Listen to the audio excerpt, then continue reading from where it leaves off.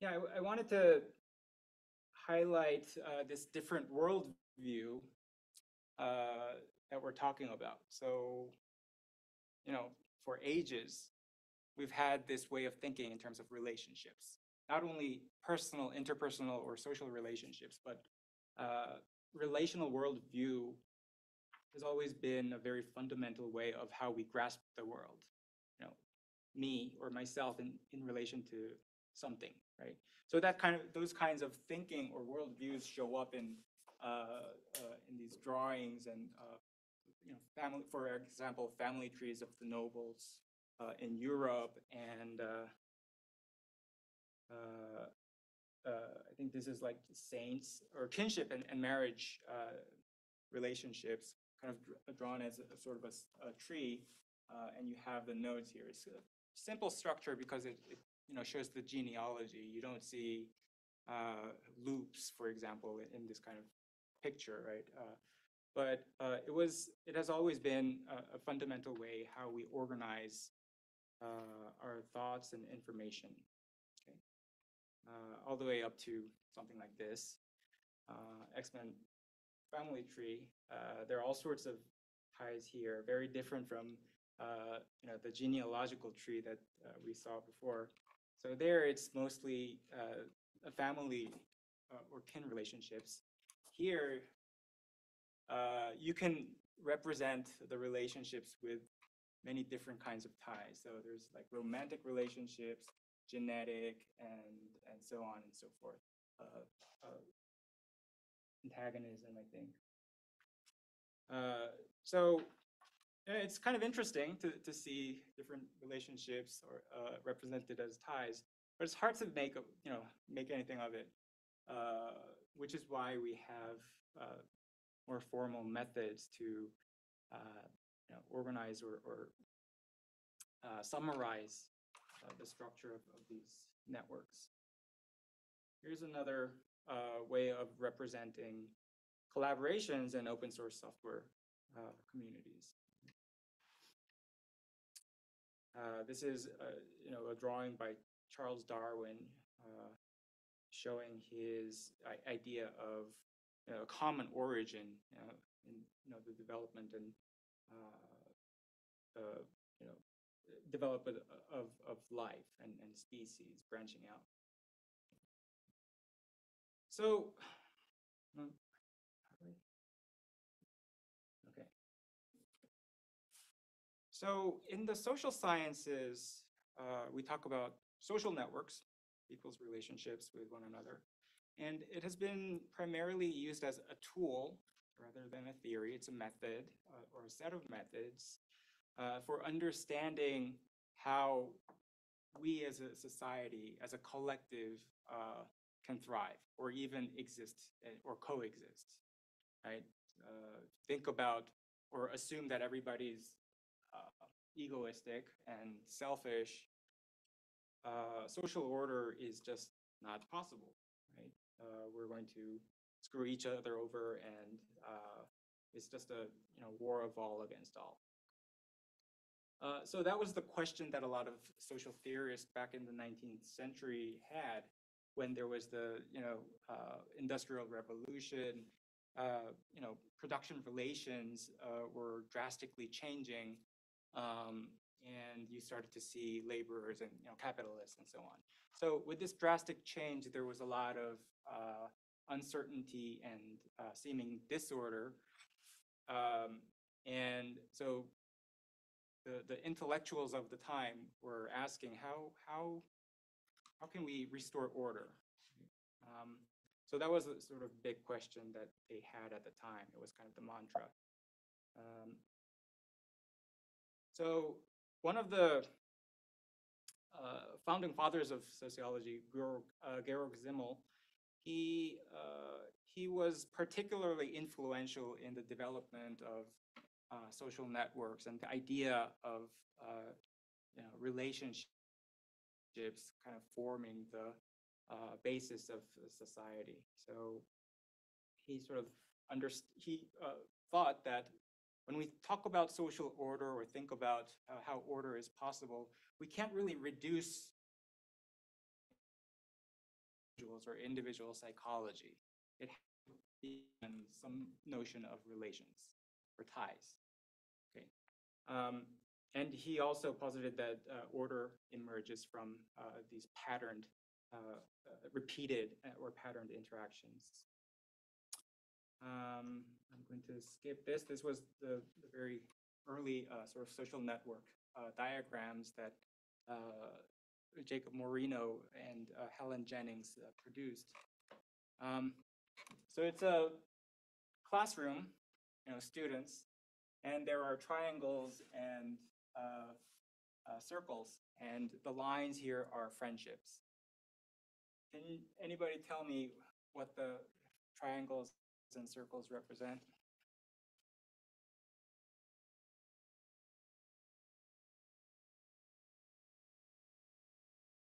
These are school, classroom, like grade school kids. I was gonna say, are these like, is this racial segregation? Could be. A good guess. Any other guess? Yeah. Maybe gender. Yeah, it's gender. This is like fourth grade school kids, and there's no cross-gender friendships at that age, I guess, or maybe it was more particular to that time. But you have this one lone bridge that's keeping the whole network intact. Okay, so these diagrams or these network visualizations were actually pretty instrumental in the development of social network analysis because it gave you a very powerful tool to visualize structure and kind of gain intuition from the visualizations themselves. And later on, these graphical approaches were combined with more mathematical and rigorous graph theoretic approaches. Okay, so we were talking about ties, relational worldview. That also means that you see people's relationships as interdependent. You don't have individual atoms in society, right? Everybody's sort of interdependent on everybody else one way or another. So this approach kind of emphasizes the interdependence of individuals. And it actually turns out to be a very important notion, even methodologically speaking. So in the empirical methods, this course, did you already cover like regression methods and things like that? Yeah, so even regression, the underlying assumption for that method to work is independence assumption, right? Your cases or your error terms should not be correlated, meaning that there's no sort of social influence or interdependence between the cases or individuals that you observe. And only with that kind of fundamental assumption can you draw sound conclusions from the analyses. Well, if you take this relational view, that assumption just gets thrown out the window because everybody's influencing everybody else. Even if you can get a random sample of a population, and you're sort of thinking or you're assuming that those who were sampled are not connected to one another, and therefore the independence assumption is not violated. But really, that's not the case. There are so many different ways that people influence one another through different routes, and it can lead to it basically violates the independence assumption.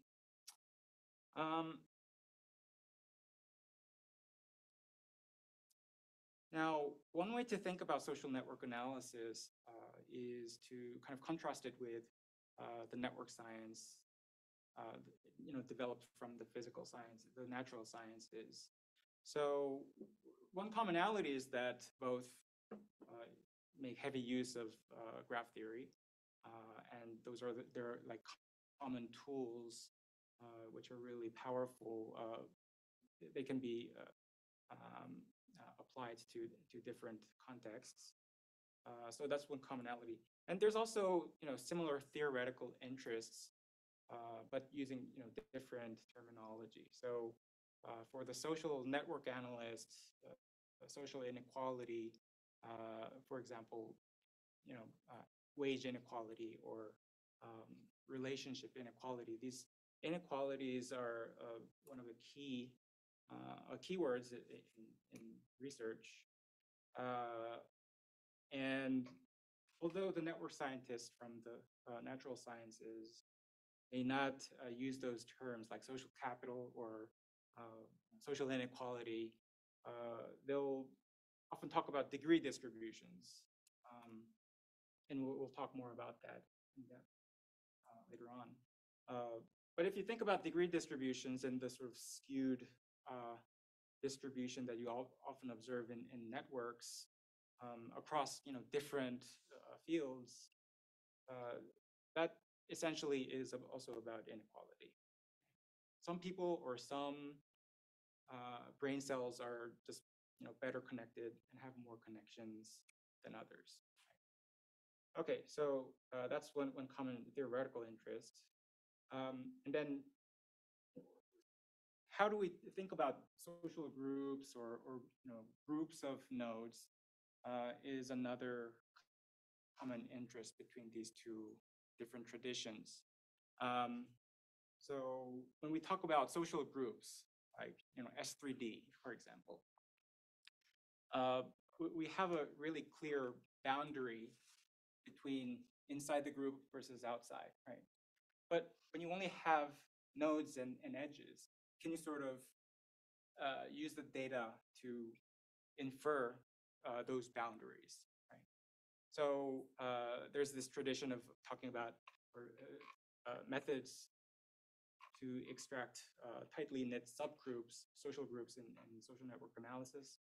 And similarly, in the natural sciences and network science, this kind of idea is couched in terms of modular communities, community detection.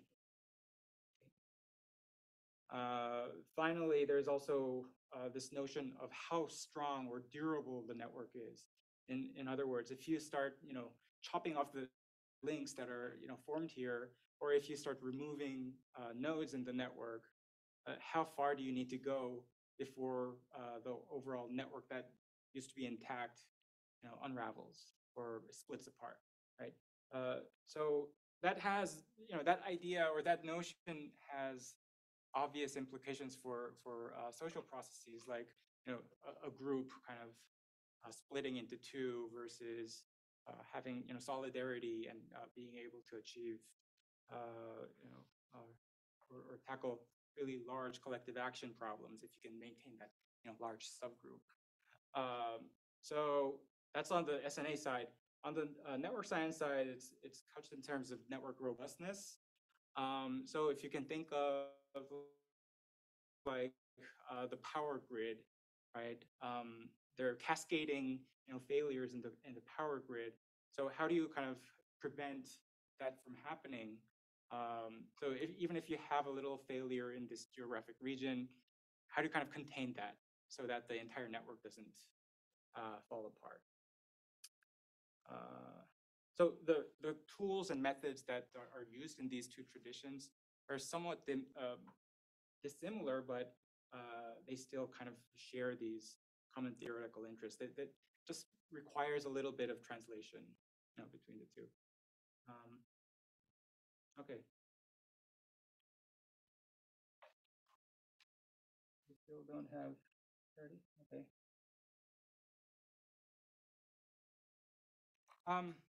The more fundamental distinction between social network analysis and network science is, I guess, in what you're trying to achieve or what you're trying to learn. So in the case of network science, it's often about commonalities, universal laws. Can you find some universal law that governs, disparate types of networks from the from biological networks all the way to social and even mechanical networks. On the other hand, social network analysis is because of the interest in intentionality of humans, the social context in which relationships form and interactions occur, there's more interest in variation rather than commonalities. They're like two sides of the same coin, but just the emphasis is a little bit different.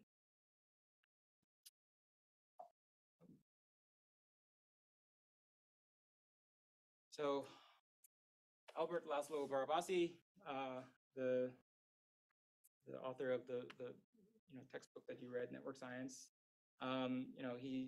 he is really strong believer of because he's a trained physicist. His mission is sort of trying to find a organizing principle that can be applied to many different networks. Linton Friedman, who was a social network analyst, one of the beginning,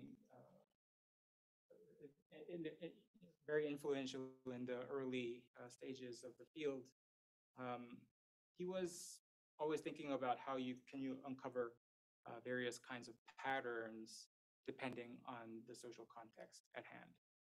Right? So these two quotes kind of exemplify that difference in orientation. And I don't think this is the comparison or contrast between social network analysis and machine learning. It wasn't in the reading, but I thought it would be of interest to many of you here. So machine learning, what's the ultimate goal? It's to predict, right?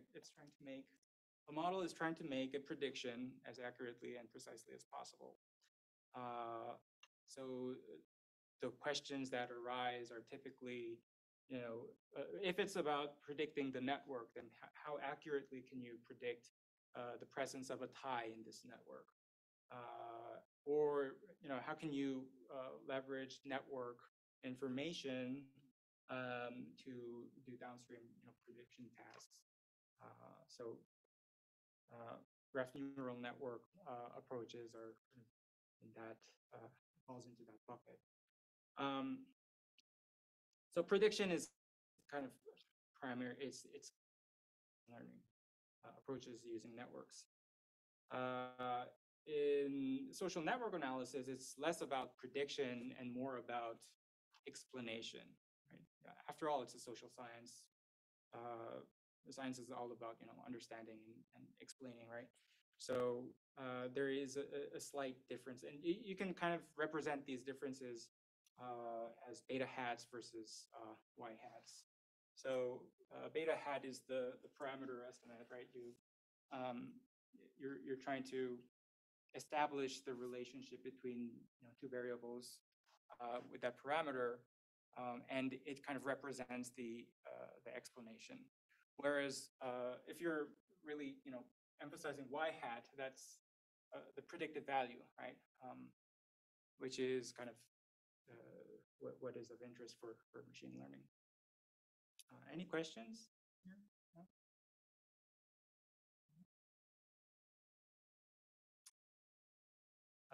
So, with machine learning models, you get accurate predictions, but it's basically a black box. You don't know what's going on, how you got those predictions. On the other hand, social network analysis or models from SNA, it kind of prioritizes interpretability, simpler models. You will never see like a exponential random graph model that has like millions of parameters. That just doesn't, not possible. So for the sake of discussion, I made this distinction between beta hat and y hat, explanation versus prediction. But certainly there's this movement towards convergence from the two camps. So on the machine learning side, because of ethical concerns and biases that affect so many people, there is a movement towards trying to understand how these predictions were made, right? That's just a general kind of movement towards explainability, which is the primary interest of social network analysis. On the other hand, social network analysis is starting to appreciate more the importance of predictions. So if you're explaining something, then you ought to be able to predict, right? If your model gives you a very clean interpretation or explanation about a social phenomena, and yet those assumptions, when they're translated into a model and try to predict, and it fails, then almost by definition you haven't explained it. So there's that kind of awareness developing more recently. I just want to emphasize one more time. It's really important to know your data, know your context of study. What are the nodes? And there can be more than one type of node in a network. And what's the nature of the tie? How, what do these connections in your data represent? Like, what do they really represent? And what's the sort of processes that underlie those formations? And then how does the system as a whole kind of self-organize to produce order? So in other words, how do you measure and interpret the underlying structure of networks? Okay. And because of this emphasis on social context and meaning, there are many different types of social ties. You can have ties that are based on similarity. Right? If you're in the same location geographically, then that could represent a tie. If you go to the same club, or if you're affiliated to the same set of groups on campus, for example, then you have these affiliation connections based on membership. Also, like gender and income, all these demographic variables can be used to think about connections as well. Maybe not direct interactions, but some notion of similarity that can be expressed as a tie. And then we have social relations like kinship and affection and cognition, like who knows whom, things like that. And then actual interactions, from sexual contacts to advice giving and just friendship, and so on. So and depending on how you define your tie, the structure that you get from the same kind of method or tool that you apply, the meaning can be drastically different. So it's kind of important to know your context. Okay.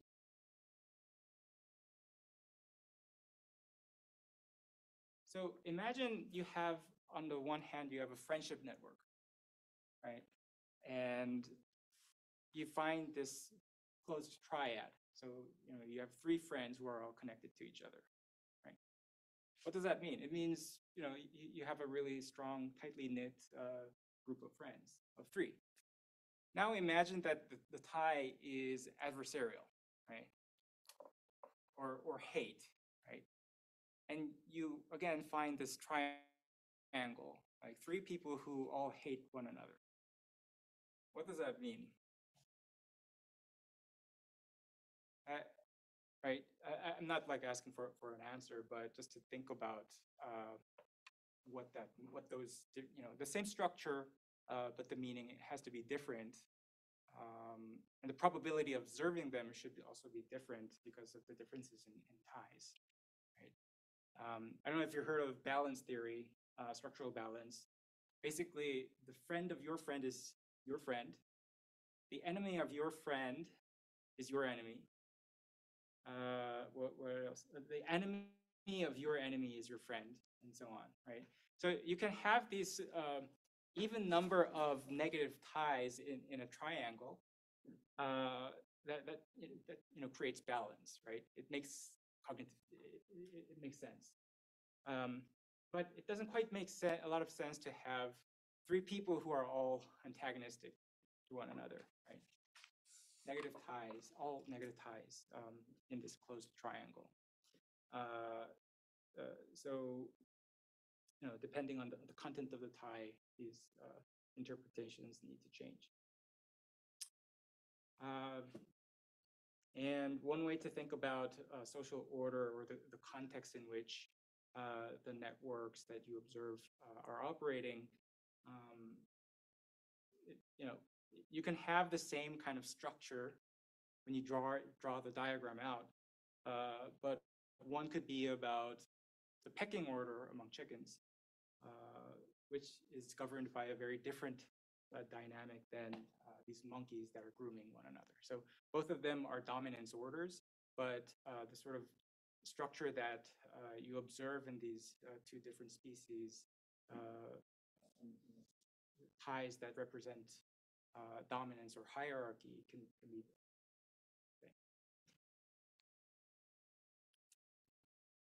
Okay. What are we doing on time here?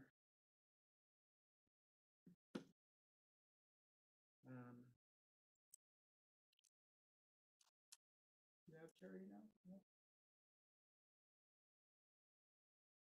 Okay. I think I'll stop here, and then maybe we can move on to the third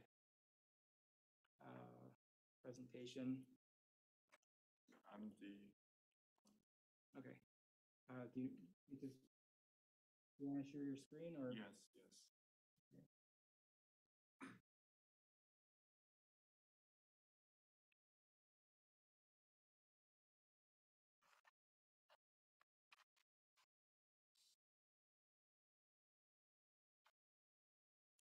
Oh, you need to stop sharing. Oh, sorry. I just. Thanks. Okay. Do I need to go there, or I just Up to you. Whatever you want. I mean, can people on Zoom hear me? Yeah, we can hear you. Just keep speaking loudly. Yeah, that's fine. I'll just move here. Yeah, so this is actually like about the chapters of the book. So there's no like central topic. I mean, there's one. It's all about network science, but it's quite sparse, and it's not like a paper. So and actually, lots of topics are covered by Patrick already. And so, what is network science? It's an interdisciplinary science used to understand complex systems. So, the high-level idea of network science is that we can model network as a graph, and so that we can apply existing mathematical models to understand the network. So the problem of understanding a network is that it's a very complex system without the abstraction. And if you just try to interpret the behavior of the network itself, it's actually quite challenging. And the science is rooted in graph theory and social science, and it's always use empirical methods, and it has lots of impacts, economic, health, and security. For example, for the economic, you can understand the Facebook or the Twitter like follower subscriber graphs, and to provide customized ads to them. And for the health, I think you can understand people from different location, from different time, to provide better treatment for them. And security, I forgot. Yeah, I think it's related to like how you understand the network of people to identify potential threats. Sorry, I forgot the example. But so the entire network science is based on graph theory, and which is a powerful tool to understand the network, and it makes a problem simpler and trackable with powerful math tools, as we just saw. And basically, all networks are graphs. And to give you an example, this I'm not sure if you can read that clearly, but here we can have internet itself is a graph where you have the network devices as nodes, and also there are also links. Different network devices can communicate with each other, and there are direct links and indirect links, and there are also the web pages. Each web page with an URL is a node. And if a web page points to the other one, and there's a link between two web pages. And there are also power grid, mobile phone calls, etc. So I don't think I covered that, but in the network, there are actually two basic components. You have nodes, you have links, and there are also certain properties. You can have degrees of the nodes, where a node can have degree means the number of links of a given node, and you can have a very dense graph where a node points to all other nodes. And the density of the node can be represented by the average degree of the graph.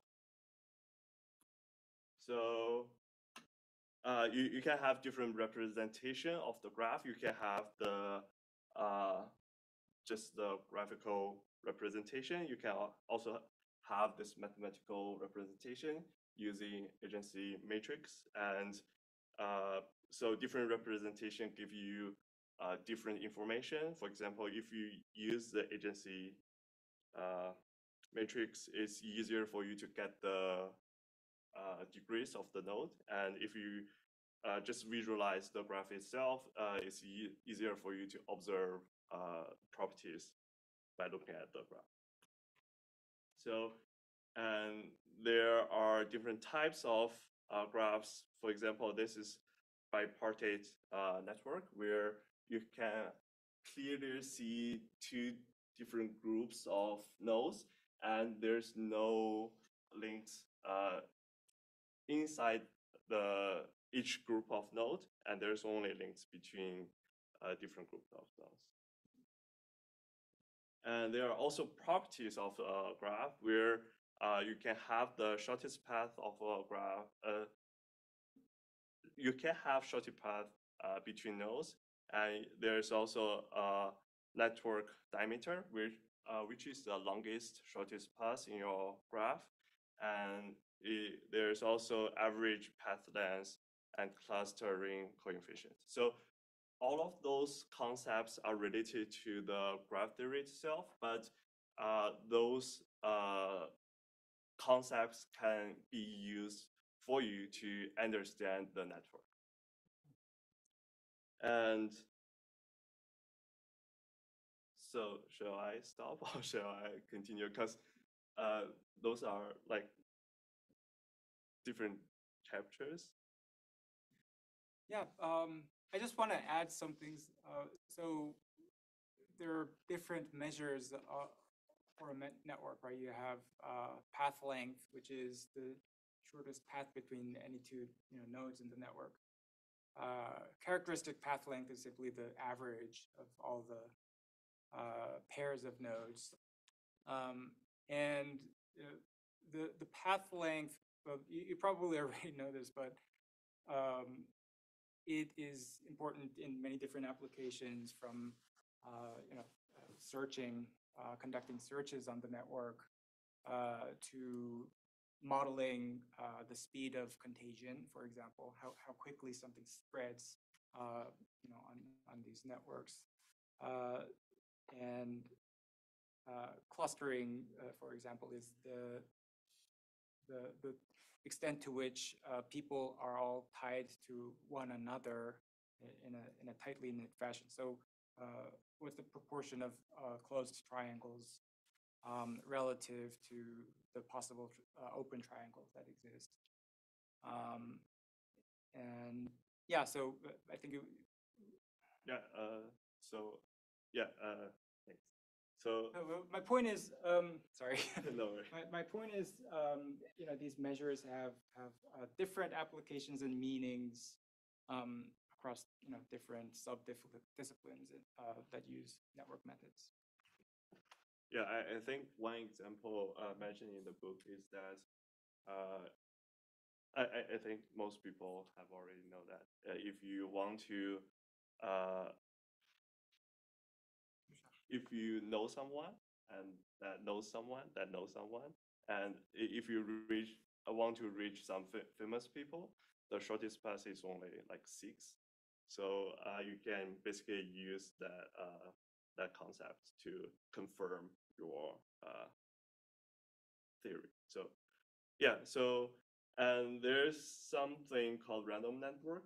Basically, it's a mathematical tool for you to simulate a network where the real data is not available. So it defined as you can have unlabeled nodes that are connected with L randomly placed links, and each pair of unlabeled nodes is connected with probability P.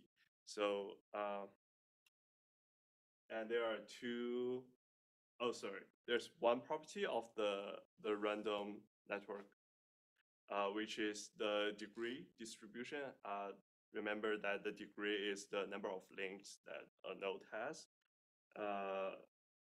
Is by nominal distribution, but real networks are not Poisson. So basically, if you look at yes, so here you can have those are 3 different data sets. The first one is the internet, the link, and the second one is science collaboration, and third one is protein interactions. And if you use a random network to model those 3 networks, and you also use plot the real data, you will see that they have very different shapes, and which basically tries to say that the real network is actually very different from the random network.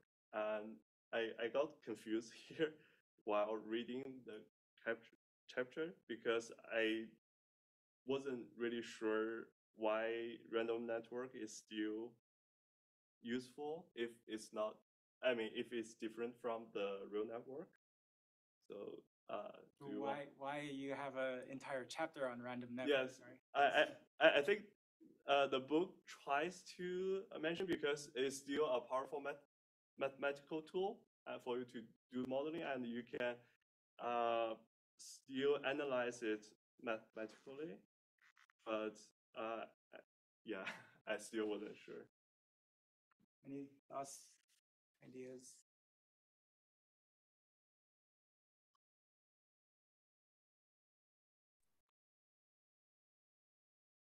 Maybe Really comes down to, sorry. Go ahead. I was just gonna say maybe it just provides like a baseline of randomness. Yeah, when you're looking at, for example, characteristic path length, like if the average path length is 6 in a given network, how do you know if that's long or short, right? You need some baseline or benchmark. And because we know the mathematics, the properties of random graphs in detail, it becomes a nice natural baseline to compare your empirical networks against. Yeah, thanks. So yeah, that's for the random network, and here is the last topic. It's called the power laws and scale-free networks. Basically, as we discussed, the random network cannot model the real network, and then what kind of mathematical tool we can use to understand them. So one nice property observed by the researchers is that here is an example, the degree distribution of this is the web page dataset is well approximated with pk with respect to the k to the power of gamma, where gamma is basically the slope of the if you have this log scale, and a scale-free network is a network whose degree distribution follow this power law. So basically, if you have this log and log relationship between the degree of each node and also the probability or the density of sorry, distribution of the degree, then this is they say that this network follows the power law. And yeah, I think that's it. And so there are some ideas. So I like for I think there are more networks these days, and from the software engineering research perspective, I do see more and more networks showing up. For example, from the open source community, we can see those dense package dependencies between different applications and libraries, and there are also microservices. If you follow the chaotic Twitter thing these days, and Twitter is trying to remove the microservices dependencies internally, and we will see how it goes. But yeah, I do see there are more and more microservices. Yeah, that's. Thank you. So since we have a lot of software engineers here, what's some questions or problems that you think these network representations of package dependencies can solve? Is there something that's puzzling about, empirically speaking? I think one I've been thinking is similar to the grid mentioned by the book, the very beginning. Basically, is there a very critical package that is depended widely by all other applications? So if that packet fails, that will cause a very severe impact to the entire open source community. Or what makes worse is that if the packet itself is evil, what kind of damage can the packet? What does that mean? Or like, I mean, if I'm inject some malicious code to the log4j, which is the most popular logging framework that is used by almost every single Java application. So I'm basically controlling the entire world. Or if you steal the credentials of the people who run the open source project, you can insert malicious code. And if the more central that the package is in this dependency network, the larger the I guess. Yeah. Wait, sorry, I missed the beginning of this. Are you like a network person? Yeah. Okay. Well, one time when I was doing an empirical study, at the end of it, we were like, oh, this ecosystem is like an onion, and a network scientist should do something about this, but we're too lazy because we're already about to finish this project and we're all sick of it. But basically, we were realizing that like this ecosystem was very new, and so a lot of people were directly depending on the core packages. But you could argue that as an ecosystem becomes more developed, people will not have direct dependencies on like the core modules because other people will build things on top of them, so they'll have indirect dependencies on them. So you're like, oh, you can probably see like how, you know, how good from like the perspective of abstractions and how developed an ecosystem is by like trying to quantify those layers, but I'm never gonna do it. So someone should do it. So in terms of network imagery, if you can draw out that kind of structure, would it kind of look like you have this central package that is like connected? Like a lot of different like projects and packages are Yeah, like the Python core or something. It's Python like core. 20, actually there's more, but there's not that many. It's just a certain small group. And then, yeah, and then there's like another layer around that right. that are like kind of almost standard library, but not quite. And then as you keep going out, you get to like more and more obscure applications that like one person built and nobody else will ever use. But the depth, right? Like in the ecosystem we were studying, it was kind of a dumpster fire. So everybody was directly depending on the core modules. Whereas like you would hope that if people were really building applications, right, you wouldn't still have to depend on like the first, directly at least, depend on like the first 3 libraries added. So yeah, you'd want like, you could do like, you know, like the Earth's crust kind of like that, but yeah. So is it fair to say, based on what you said, yeah, if you see these connections between the peripheral nodes, the more you observe these frequently, the more mature the project is? I would, yeah, I would, or that's an interest. I was thinking it like, basically you would hope, I guess, that it would be kind of almost like distinct layers, like, Oh, okay. but I think that too would be probably a sign of maturity.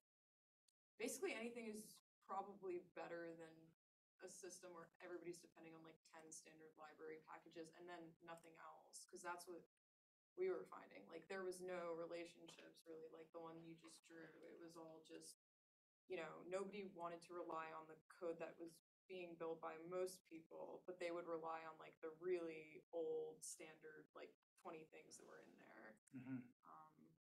So it wasn't really maturing outward, but I think something like Python, you know, is a lot better. Like there are packages that aren't standard library, but they seem like they are because people just did a good job writing code. You say it's bad if people aren't using the newer packages because it means that people are like reduplicating work probably, or yeah, or they don't trust the other code that's being added. Oh. Or it's not like useful. A social term. Trust. Trust. Okay, so trust could be an issue. So there's more assurance connecting or just, you know, limiting your dependencies to the well-connected central nodes, right? So if you kind of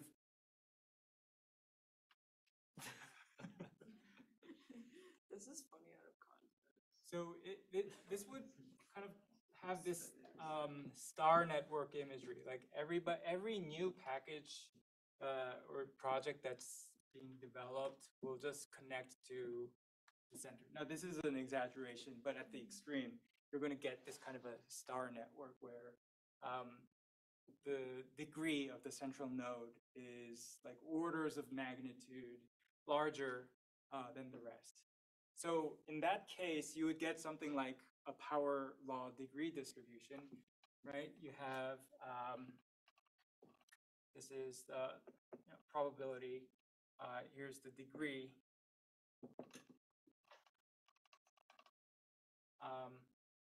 And it kind of looks like this, right?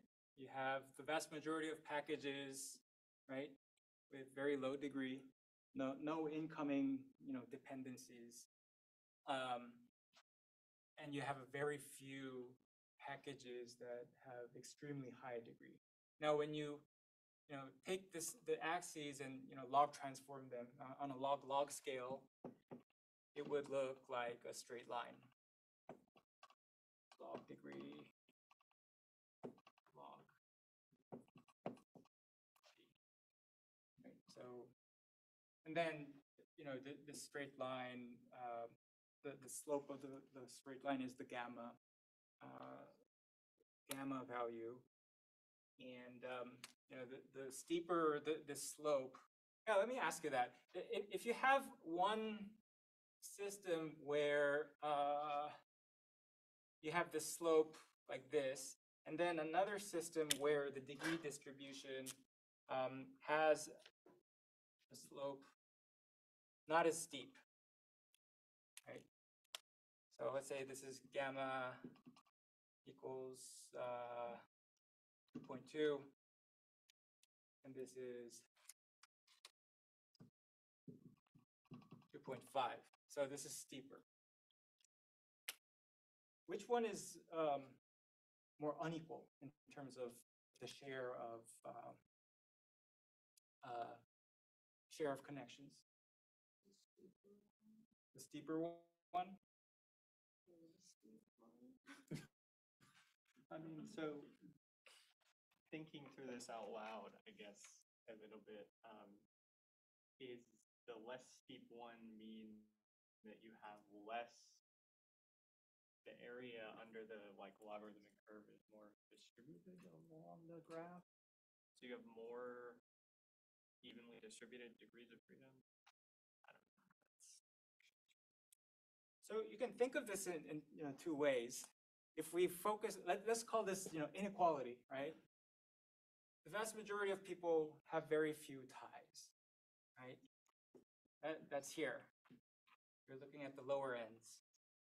So if you compare the lower ends, which one is more unequal? Like the more higher the frequency of the lower end, like higher you go, that means the proportion of people who have low degree is higher. So in that sense, you could argue that's unequal, more unequal. But if you go out to the right side, the end, what you're seeing here is that you see a higher proportion of people with this degree in this less steep slope compared to the steeper one, which means that people here, there are more people who have extremely high degree. So in that sense, there's higher inequality in the blue one, in the blue line. Right. So I don't know what is better for particular systems. Like we were talking about package dependencies. Presumably, if you have something like this blue line, it's more centralized. So there could be it could be more efficient in terms of maintaining the system. All you have to do is really take good care and put a lot of resources into maintaining the central package. But that has it increases the failure. The magnitude of the failure will be much larger in that kind of a system. If that node fails, then it's going to take down a lot of other packages that depend on it. So, okay. Any other thoughts? But thank you. That was an interesting. But I'm just wondering, like the power law thing, I don't know how you account for the layers because I think it's kind of expected at this point in an open source ecosystem that you are going to have like pretty extreme power laws going on. But like, I never really felt like I was able to capture, I don't know, like, in this particular ecosystem, there was like an aggressively even worse problem of like people not really using the ecosystem other than the standard library. Whereas like, again, like something like Python, that's not true.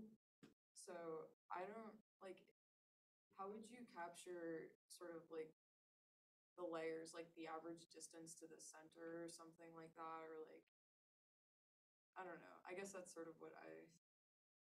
So can I like reframe your thought, your question? Sure. Is it fair to say or ask, how do you get a more decentralized network where there's more connections between the peripheral nodes? Can I just draw? Sure. I mean like that if people are building abstractions, you don't have to necessarily rely on the inner thing directly anymore. So like if you have, let's say this is the standard library and there's like a bunch of little nodes in here that may or may not rely on each other, and then you have like semi-standard library that relies on them, and then this is like another layer, and then you have So that second layer is defined in relation to the center. How many like hops do you have to go out to? yeah, Okay. exactly. And then Okay. you have like, you could say, I mean, there could be, I don't know exactly what this would look like, but just, yeah, basically the distance from the center. Like if you see these layers forming, that means people are, right? Like if, I don't know, like 10 years goes by and nobody's like gonna use this file that converts, I don't know, does addition in Python, let's just say. So everybody, like they built like a math library on top of it. So now when people make packages, they rely on the math library, but not the add anymore. Like that's kind of what this to me, like kind of layering is a sign of maturity. But what we had was like this, and then everybody doing this, and nobody like relying on, their people at the same layer as them. So it was like a very, very, very centralized graph. Whereas I think, I don't know, maybe there are things that look like this. Hmm. But yeah. Oh, I see. So, and one reason that you hypothesized was trust. There's less trust for those in the periphery. Yeah, and just the quality of the code is very bad. It's also, this was a robotics like ecosystem. Oh, you know Ross, yeah. Like so it was super hacky, and they are dealing with complicated, I guess, middleware, which can be maybe, it's hard to make it reusable in the first place. But there was a whole ecosystem of packages, and pretty much everybody just used the standard library and like didn't care about the rest of the ecosystem. I don't know how much it's changed. Are you doing Rust? It's still like that. Okay. Good to know. Yeah. So these are interesting thoughts. How do you then make it more healthy or more robust, I guess, and more efficient as well in that, you're not essentially reinventing the wheel, right? Those are all, I think, related to practices and the sort of trust that you can build in these open source software communities. And so it all kind of ties back into social relationships. How do you strengthen the social aspect of these collaborative communities? But yeah, interesting. We're out of time. So I wanted to, there's a question in the chat. Is the random model the null model? Yes, random model is the null model in many cases. And you can also have conditionally random models where you fix the average degree, for example, And other than that constrained aspect, everything else is random. So there can be many different flavors of randomness, random network. Okay, I can talk about the visualization a little bit next time, and before we get into the other readings. Charity, I'm sorry, I didn't mean to like leave you out, but maybe you could give a brief discussion or presentation on Thursday.